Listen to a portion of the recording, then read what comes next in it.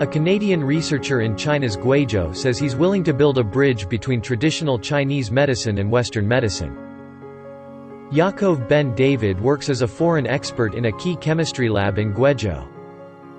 Before he came here, Yaacov was a professor of anti-tumor pharmacology at the University of Toronto in Canada, where he and his team first discovered major oncogene, FLI1, which causes leukemia.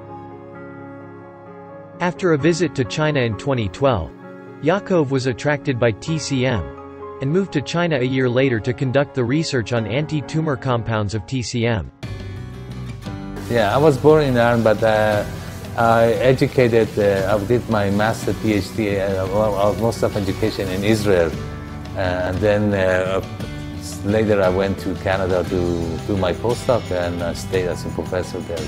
My postdoc invited me here, and I came here familiar and started working, and I really liked the environment. So I thought actually this is a good place to work. At present, we're mostly working targeting very, very specific gene, cancer gene. We call it FLI1. And we have a few drugs developed against the FLI1 that we're testing them to see whether it's good for treatment of leukemia and maybe other cancers.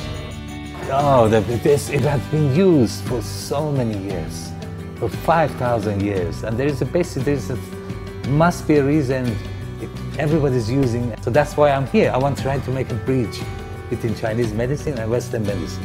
So for that, we have to find out what is the biological active compounds.